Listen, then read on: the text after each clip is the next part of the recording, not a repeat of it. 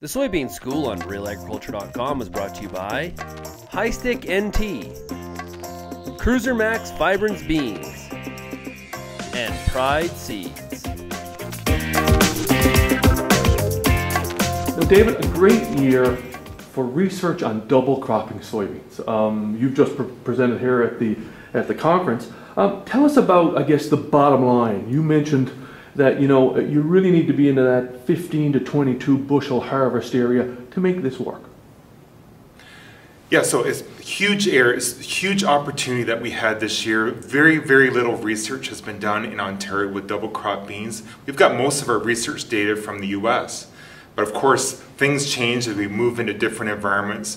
We need to find better opportunities for reducing the risk of a failure for double crop beans, because there is quite a significant risk for failure, but at the same time there's a huge opportunity as well for planting another soybean crop on the same land that you've harvested another crop from. Huge opportunities there, especially with the price of beans as high as they are, between 12 and 15. In some cases you could forward contract up to $20 a bushel, last summer around wheat harvest time. So it's huge interest in whether to make the system work or not.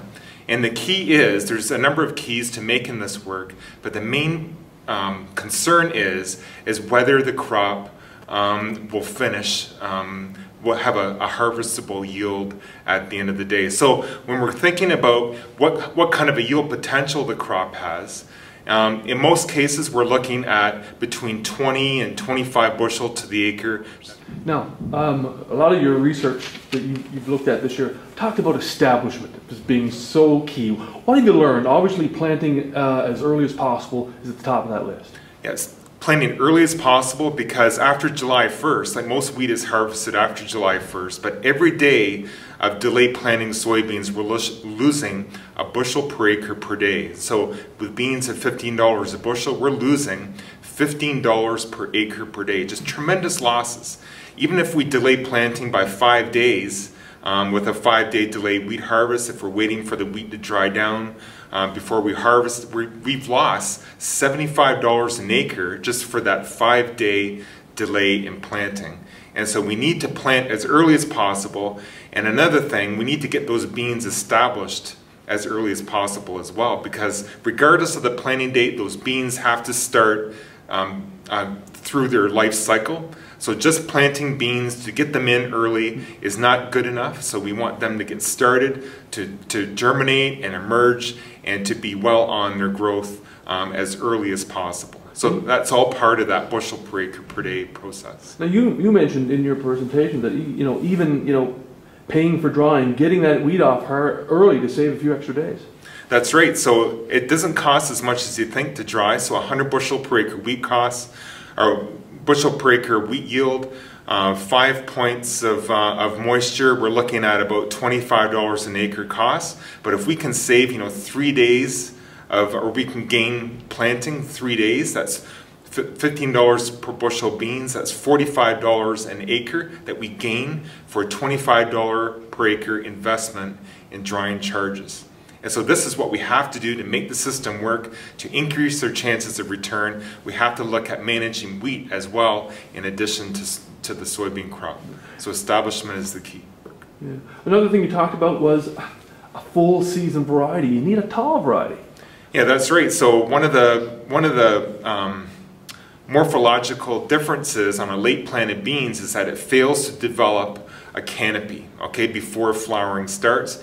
And so then we get, in a late planted bean, we tend to get lots of competition between vegetative growth and reproductive growth. Lots of competition because both of those phases overlap. So very much different than an early planted bean. And so we need to encourage a rapid canopy development in a late planted situation in order for that bean crop to intercept as much sunlight as possible, and also to aid in harvest as well, because you would result in harvest losses with a short relatively short bean.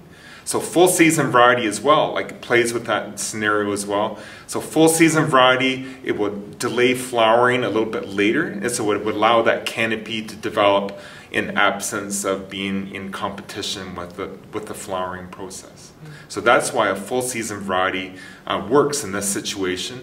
The photoperiod works in our favor, so the beans will approach maturity faster because it is so late in the year than compared to a normal planting situation. Those beans know that the end of the year is coming, and they'll speed themselves up in order to race to the end before a killing frost. And one of the final points you made was, hey, you need a little bit of flexibility at harvest. You need to be able to, to switch the corn head if you need to. Yeah, that's right. So especially this year in November was a fairly wet November. Late October, November was fairly wet. We had lots of beans ready to harvest, but unfortunately those beans did not dry down very well, and so a lot of the double crop beans in Ontario actually that were harvested had to be harvested between 18 and up to 24-25% moisture just to get harvested, because there was just few harvest days available in November. So when the conditions are right for harvest in late October, November, you have to take advantage of that. And one thing you have to do in that situation, of course, if you're harvesting corn, is to drop the corn head, convert to soybeans, and so that's an extra kind of hassle in the process of harvesting a double crop soybean.